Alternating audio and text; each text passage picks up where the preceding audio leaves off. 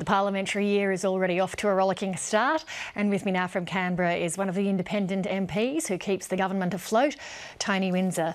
Tony Windsor, I want to start with your political future. There's endless speculation that you won't win your seat because of blowback you'll get for supporting the Gillard government.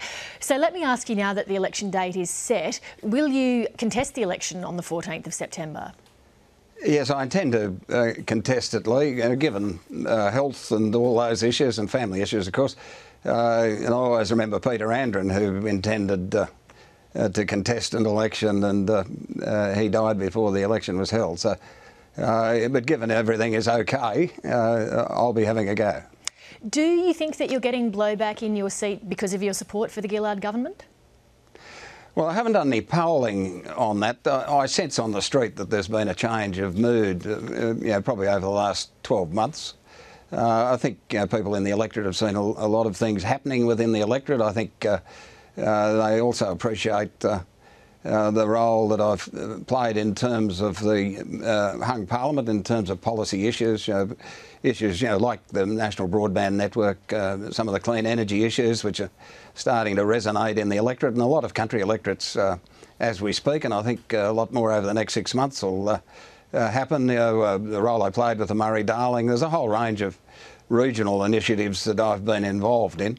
Most of the feedback, and I think I've had 11 people in the electorate over the 2 years or a bit more, actually have a go at me, and that doesn't mean there's only 11 people disagree with the decision. Quite obviously there's a lot more than that, but I'm comfortable with the democratic process and always have been, and as an independent you can't hide behind the tree, and particularly in a hung parliament you've got to make decisions. I don't mind that, but if people decide that they want some sort of party lackey to go to an obscure corner when he's ordered to do so, well, that's fine. They're the decision makers, and I'm sure they'll make up their own minds. When you're out and about in the electorate, I wonder what people say to you about Julia Gillard and Tony Abbott, because we see that the opinion polls show that people don't really approve of either of the job that they're doing. I just wonder what you hear anecdotally about why people are so unhappy with their political leaders.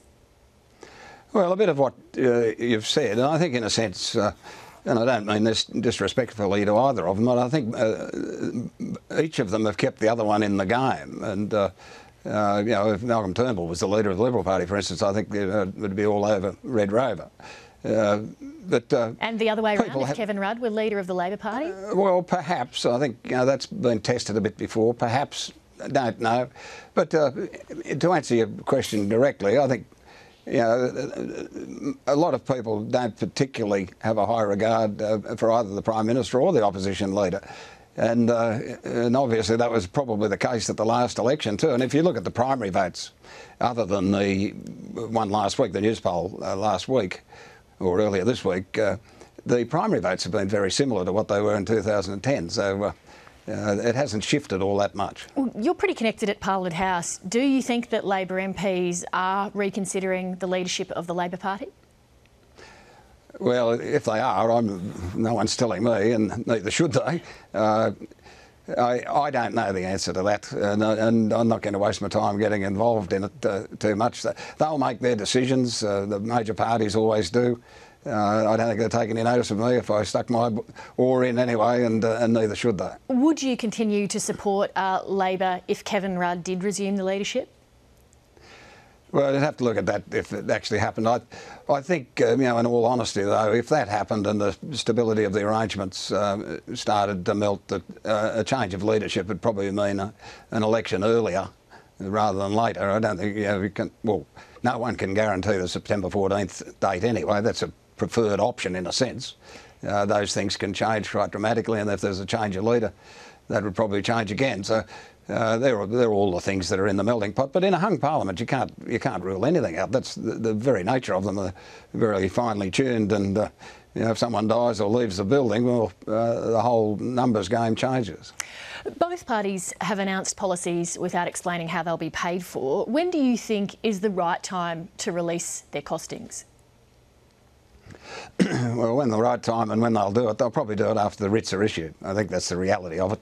So in probably August we'll start to see the hustle and bustle in terms of your figures are right and mine are wrong and all of that occur.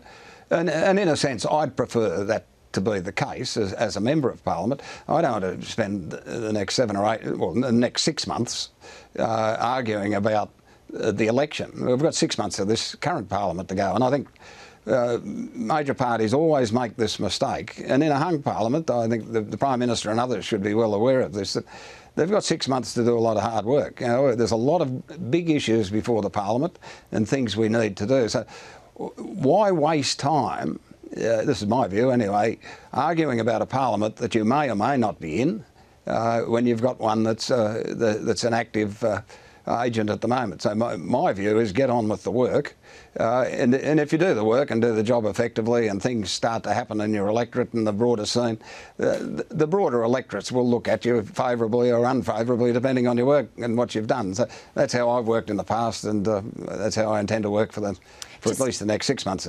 Just one final question. The Labor MP Craig Thomson today said that he thinks it's possible that Labor would pre-select him again for the seat of Dobell. Do you think that would be appropriate?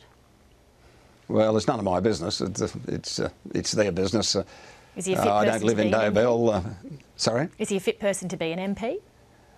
Well, he hasn't been convicted of anything yet. There's allegations, and I've always, whether it be the fellow Ashby or in this case Craig Thomson, everybody, irrespective of their political views, is entitled to due process.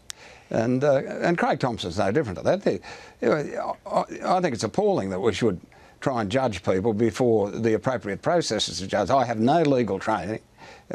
He's an appropriate person until he's found not to be. And rumour and innuendo, whether it be true or not in the long run, and that'll be proven one way or the other, you can't just suddenly evict people on the basis of those sorts of issues. The courts are there to do that. I'm not, and neither is anybody else in this building. Tony Windsor, I'm sure we'll talk to you again in this election year. Thank you very much. Okay, thanks, Lee.